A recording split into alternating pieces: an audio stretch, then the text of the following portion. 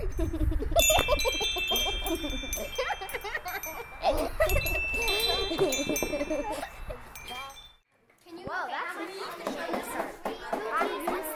name is Rose McAnew, and I'm the head chef at Stella's, and so I'm helping kind of coordinate this winter kids camp. I think taking a lot of ingredients that are otherwise really boring, like flour or sugar, that are nothing on their own, you wouldn't sit down and eat a bowl of flour, and then turning it into this like gourmet, really unexpected thing is really cool for them. It's a really hands-on process, and you can either follow a recipe and have it be really straightforward, or you can just throw a bunch of stuff together and see what happens. And I think having that creative control is really exciting to kids.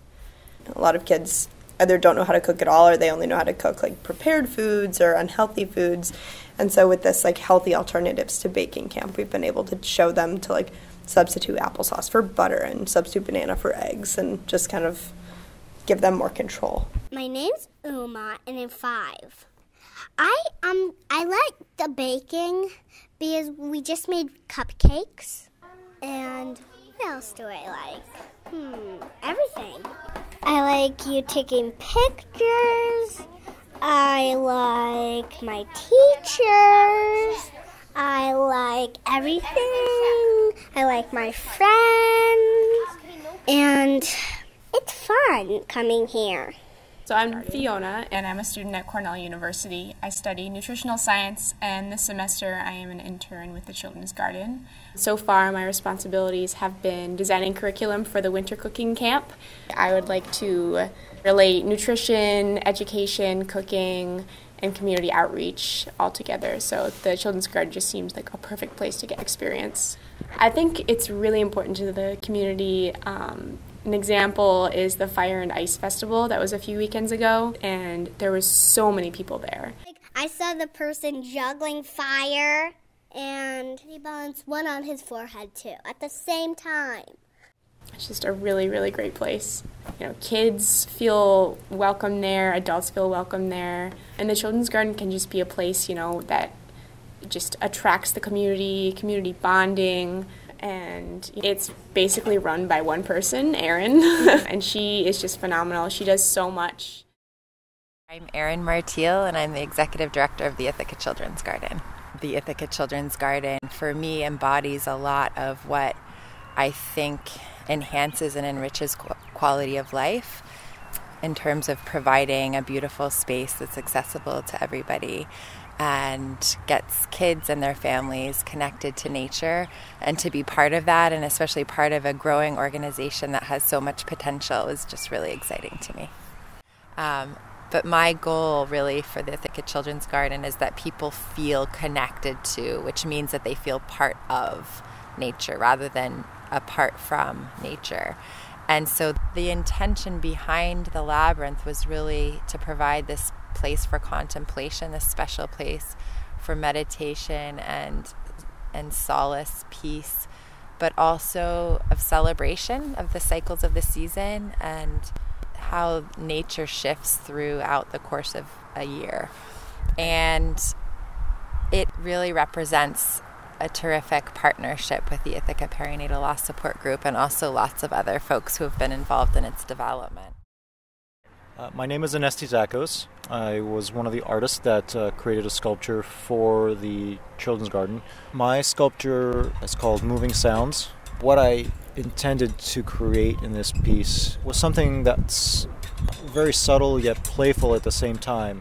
You know, as you're walking by, you can spin them around and make noise, and you know, as you're walking in the labyrinth and meditating, you can spin the rings around and create a sound and remember where you are. You know, you're here right now, and make these moving sounds. To have been asked to do this while my sister had lost a child, and you know, that kind of, I don't want to say hit me hard, but it was really dear to me that I could be part of something and have that had an impact on me in my life. I'm Tim Dean, one of the chaplains at Cuba Medical Center, a minister in the community but not serving a congregation. My connection with the Children's Garden really came through the Labyrinth project itself. And it was, I guess it was around October of a year and a half ago or so when they were starting to promote the launch of this idea between the Children's Garden and the Ithaca Pre-Natal Loss Support Group, which I knew about because of my work in the hospital.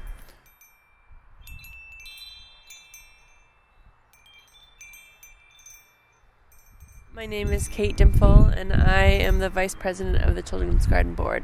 My role with creating the Labyrinth was I was on the planning committee. I'm part of the Ithaca Pre-Natal Loss Support Group, and the director, Lisa Mackin, and I approached Erin to have a garden, a memorial garden, and it's this sort of peaceful pause that is available for the community as they engage in the garden. My name is Lisa Macklin. I'm one of the co-founders of the Labyrinth.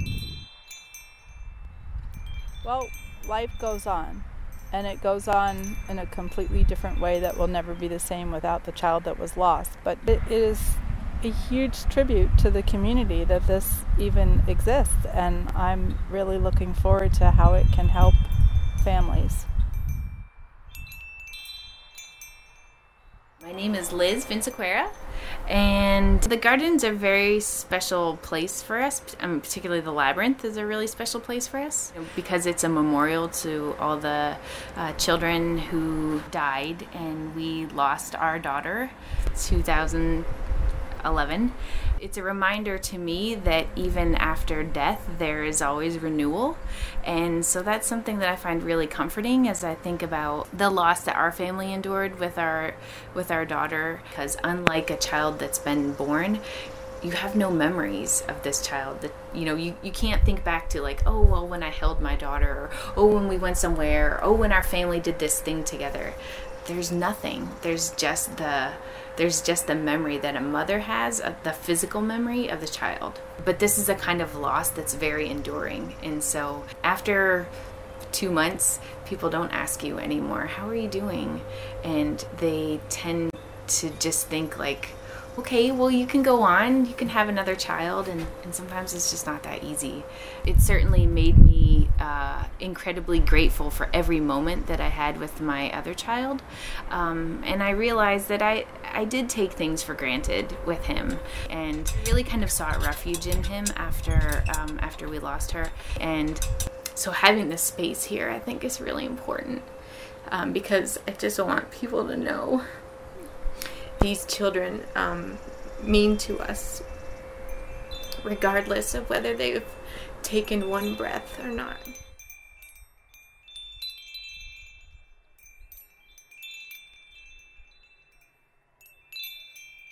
I think of it like our daughter, who isn't here, can still have a presence in the beauty of the nature here, and I like to think about the children playing in that space. I do just want people to know that it's that the parents go through incredible suffering with this kind of a loss, and the more communities can rally around them to support them and help them make that journey, the more everybody can heal from it, and I think community has a strong role to play in helping that happen. Gardens are their own little micro ecosystems.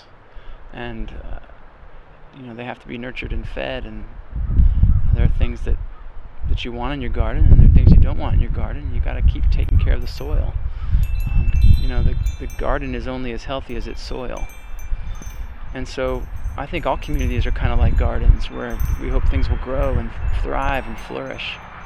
But I think we have to also recognize that sometimes there are things in our communities that don't promote life or promote healthy living, and we need to work on that.